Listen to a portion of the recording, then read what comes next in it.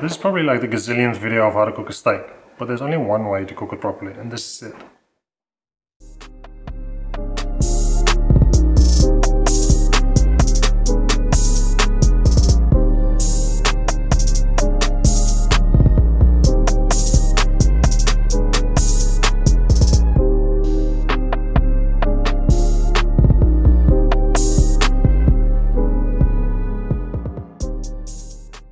Simple secret to great steak is all in the technique and knowing when to stop cooking it. Without going into too much technicality, we need to cook our steak to a certain internal temperature, then rest it until the internal temperature settles, before adding the finishing touches and eventually stuffing your face with it. Before we start talking equipment, let's make sure you know about the meat. My favorite, and I think probably the world's favorite, has to be ribeye.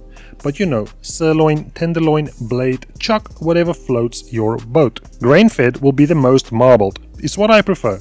Also, look for steak that has been aged for at least 28 days. Last but not least, you want to use a fat boy piece of steak, like 2 fingers thick minimum. It should weigh about 500 grams. Thin steaks also add steaks. And let's be honest, it's much better to be fat and happy than be thin and sad. Let's chat gear.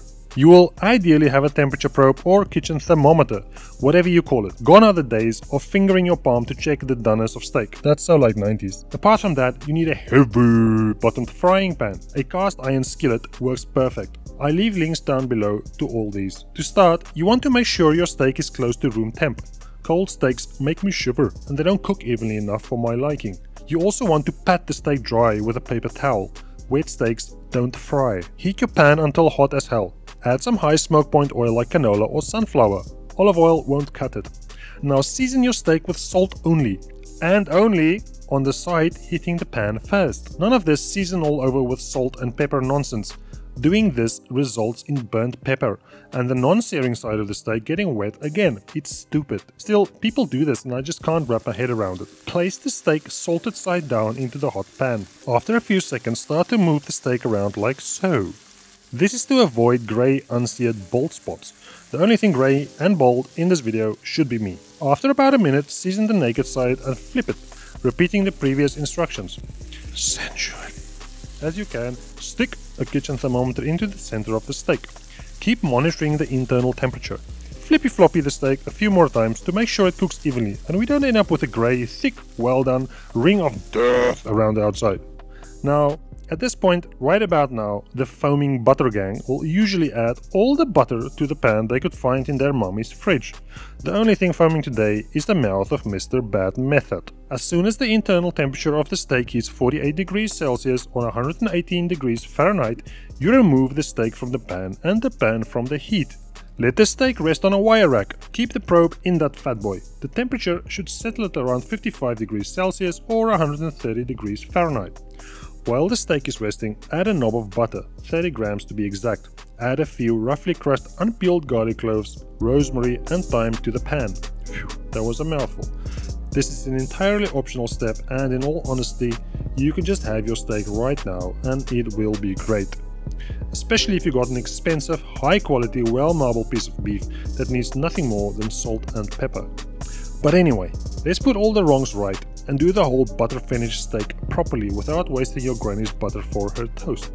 Return the pan to the heat and gently on medium heat infuse the butter with the garlic, rosemary and thyme.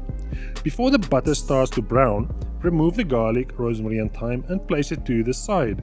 Return the steak to the pan and flippy floppy a few more times until the butter starts to brown. Remove the steak from the pan and the pan from the heat. Deja vu, place your sexy fat boy onto a wooden board ready for slicing. Slice it as thick or as thin as you like and pour the butter all over it. Season with more salt and now finally some freshly cracked black pepper. If you want it to look all rustic and shit, add the garlic, thyme and rosemary, purely for aesthetics. And there you have it, the correct way of cooking steak in a skillet.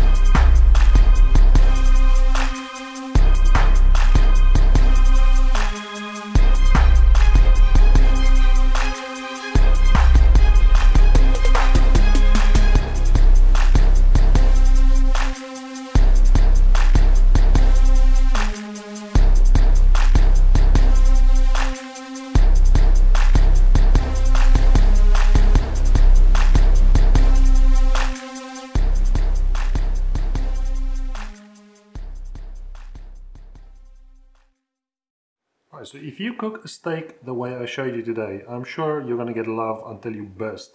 So make sure you burst because of the right reasons.